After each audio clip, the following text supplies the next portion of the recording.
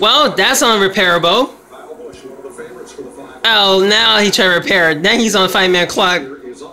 What in the world, devil? 5 minutes wait, try to repair it? Yes, Mo. That's the new rule in NASCAR now.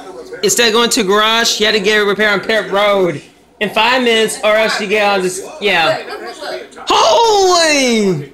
Oh God. Well, we know what's gonna cause. What we don't know what's gonna happen sooner or later.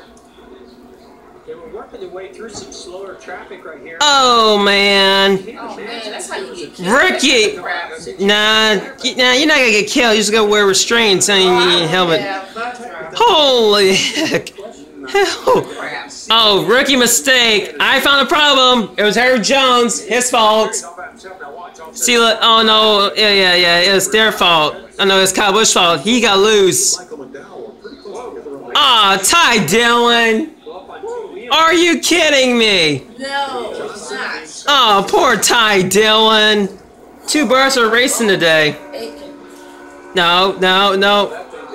Oh, not close enough. Workshop, Saturday, March 11th. Crap! Who did this? Ladies, please carry strong handbags. Did you get the letter today? Yeah. Jones, you dumb son of a bitch.